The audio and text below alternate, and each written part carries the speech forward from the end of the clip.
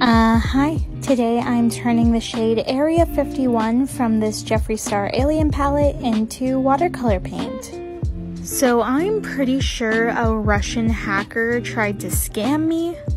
Basically, I got an email the other day with a company that wanted to do a brand deal with me, which is not unusual. I searched up the company. It was a legitimate company with lots of reviews, so I decided to reply. They said to confirm the sponsorship, I need to download this document and fill out my information, which sounded really fishy to me.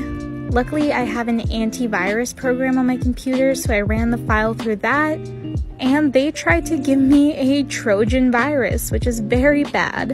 It's then when I noticed the email ended with .ru, which means it's a Russian email. So some Russian person tried to give me a computer virus.